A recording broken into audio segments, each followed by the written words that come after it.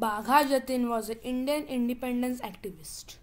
Jatin was born in Kayagram, a village in the Kushtia subdivision of Nadia district, which is now in Bangladesh. His parents were Jatin Mukherjee and Sharad Sashi.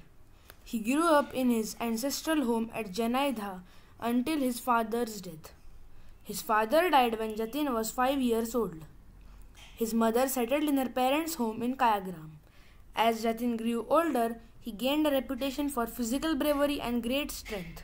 Charitable and cheerful by temperament, and he was also fond of acting mythological plays and playing the roles of God-loving characters like Prahlad, Dhruv, Hanuman, Raja Harishchandra and others. The name by which he came to be known, Bagha Jatin, derived from an incident in which he killed a tiger with nothing but a Darjeeling tiger. Bagha means tiger.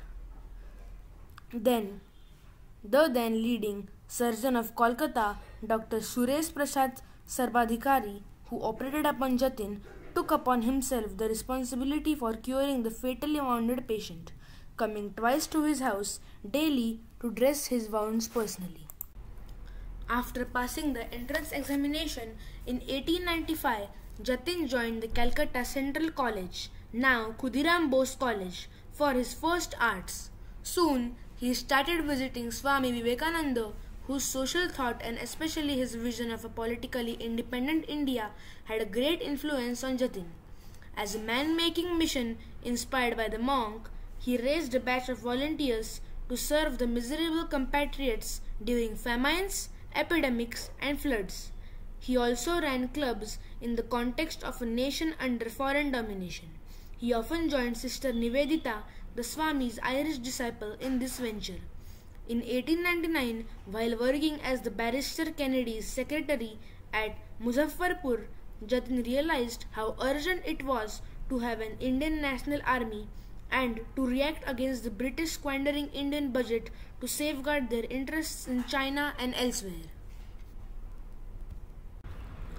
Jatin, together with Barinda Ghosh, set up a bomb factory near Devghar, while Barin was to do the same at Maniktala in Calcutta. Whereas Jatin disapproved of all untimely terrorist action, Barin led an organization centered around his own personality, and his aim was, aside from the general production of terror, the elimination of certain Indian and British officers serving the crown. Duly appreciated for his professional competence, in 1907, Jatin was sent to Darjeeling on some special work for a period of over 3 years. From early youth, Jatin had the reputation of a local Sando, and he soon attracted attention in Darjeeling in cases in which he tried to measure the strength with Europeans. In 1908, he was leader of one of the several gangs that had sprung up in Darjeeling and whose objective was the spreading of dissatisfaction towards the British. Jatin, with his associates, started a branch of the Anushilan Samiti called the Bandhap Samiti.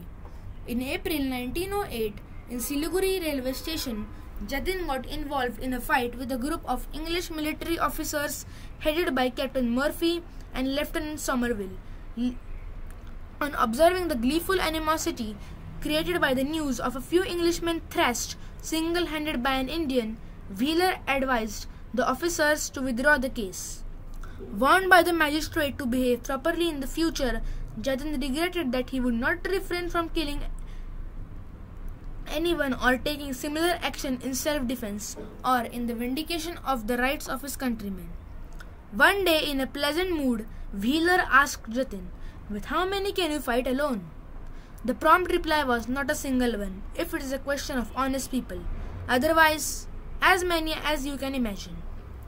In 1908, Jatin was not one of the over 30 revolutionaries accused in the Alipur bomb case following the incident at Muzaffarpur. Hence, during the Alipur trial, Jatin took over the leadership of the secret society to be known as the Jugantar Party. He visited his guru, Bholandar Giri, and after that, he reorganized the Jugantar Party. Jatin's revolutionary activities affected the British government, and the government forces were keen on arresting Jatin and announced a reward for Jatin's capture. Jatin and his companions walked through the forests and hills of Mayurbhanj in marshland and torrential rain, and after 2 days reached Balasore. The government forces approached them in a pincers movement. Jatin finally took up position on 9 September 1915 in an improvised trench in undergrowth of Balasore.